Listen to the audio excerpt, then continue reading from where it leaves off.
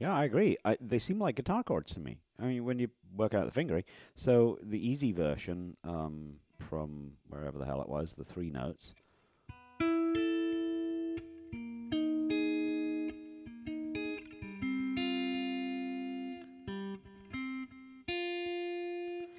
Right? And then it just doesn't sound right to me. I mean, I think they both sound wrong. So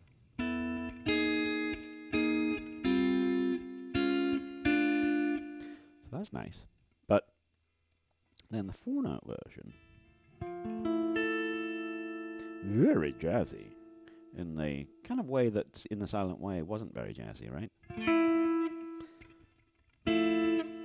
It's easier. It's harder to do with a pick somehow.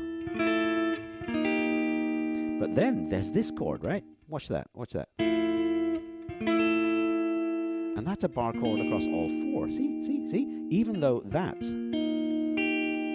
a third, not a fourth. And then we just bang these up into the augmented. That's augmented. Yeah, it's an augmented something or other. No, it's a tritone. Just a tritone. So we went from here, and then we add a note, which I would be easier if I did a different fingering.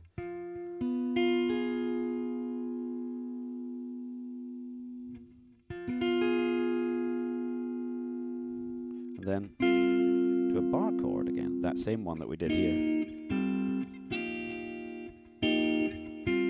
Isn't that odd how different it is?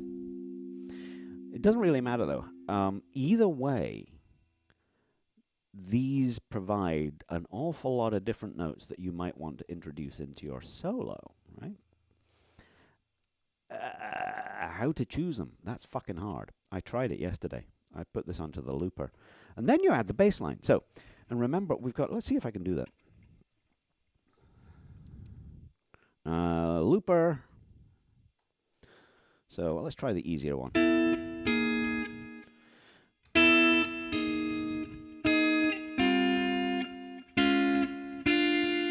Something like that.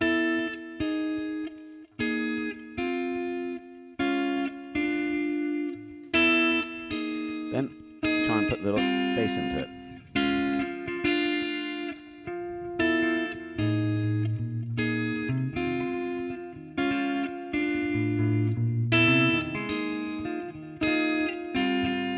I need to get my rhythms right, don't I? But the point here is that we go 3 times through this. It's a twice through these chords, because it's a 3-bar loop. And then the bass is a 2-bar loop.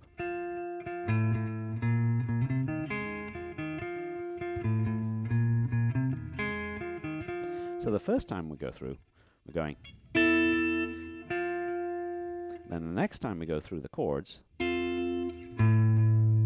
we're halfway through the bass line. So that brings another question into how do you choose your chords for soloing? It's going to take a bit of practice, isn't it? I wonder how they did it back in the day. Well, anyway.